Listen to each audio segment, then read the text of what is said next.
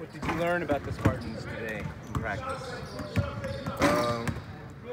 They're very fast in transition, so we've been working on a lot of transition, getting back on defense.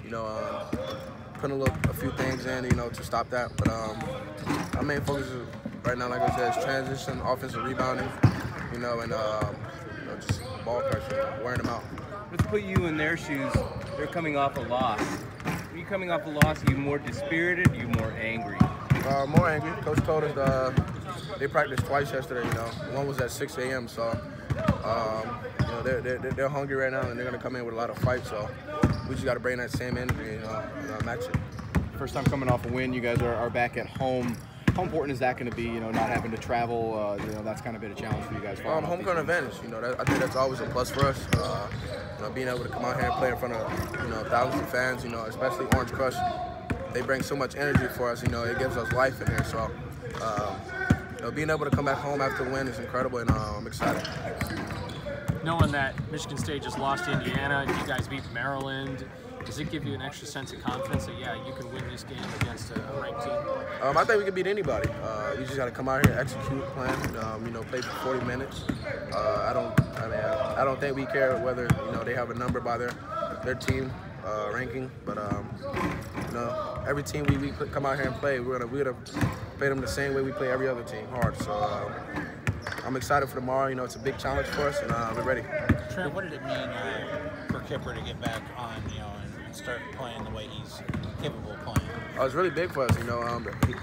That spark for us. The coach put him in there. He made a lot of big plays for us, and it gives us one of those things on offense where we could run a few set plays for him. Because he gets going really easily. But I'm excited for him, and he's really going to help this team in the second half of the season. What do you see as the toughest part about facing Michigan State, and what do you think would be the toughest part about you guys for Michigan State? We're both fast teams. I think the team that's going to win is just going to come out here and play for 40 minutes hard. So I think that's really going to come down to it. You've seen Cassius Winston before. What do you tell some of these other guys about what he brings and what he does for them? He brings a lot of things different to the court. Obviously he can score the ball differently on the floor, but he passed the ball really well. Coach said he's the fourth best, assist to turnover ratio player in the country. So that brings a lot of offense for them. He assists 48% of their assists every game, and that's a tremendous number for a point guard to do that. So he brings a lot to their team. He's the head of the snake, so we got to do a good job, of containing him. Are you going to draw that assignment defensively? Yeah, for sure.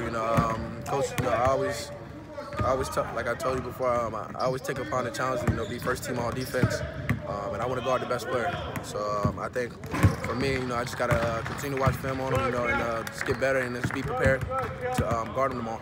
As a team, you've steadily gotten better on defense compared to last year, 50 spots higher as far as efficiency. What do you think? What would you attribute that to? What's been the key there? We're playing much harder.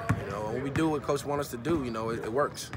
So I think the biggest thing for us is just continue to do that, and have our guys play hard for 40 minutes every night, and it does a good thing for us.